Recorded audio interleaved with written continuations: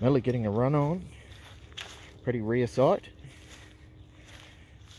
Unless you shake a dog biscuit container and then she runs.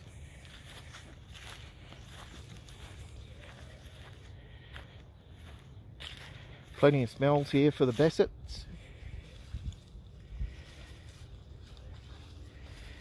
Smell seems to be their currency. Everything revolves around their nose. Especially Angus.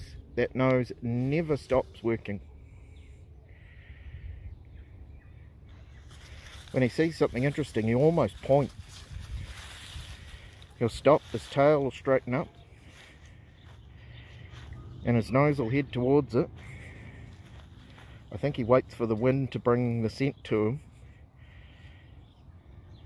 and then he's got a rough idea what he's dealing with.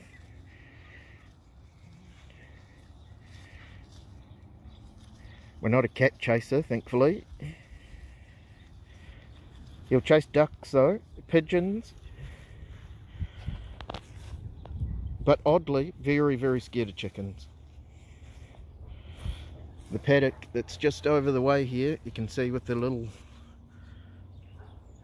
pine tree all on its own at the top there. There used to be chickens in there, there's not anymore, but when he was a pup, those chickens chased him, and now he's deathly afraid of chickens. But not ducks. I think he'd quite like to have a duck for his lunch, but thankfully he's too slow. There seems to be ducks at every park where we live. They've been telling people off for feeding them bread. Apparently it's no good for them.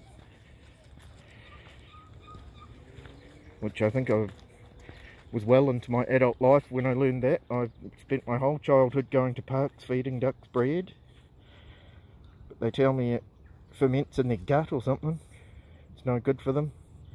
And the leftover bits ferment in the pond and make all kinds of bacteria and what have you, I guess.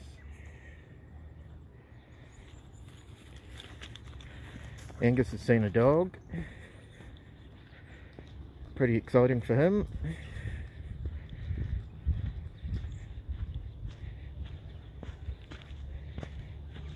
He'll stop and have a good sniff. I imagine he'll see it any second now and bolt towards it. Good boy, Angus. Good boy.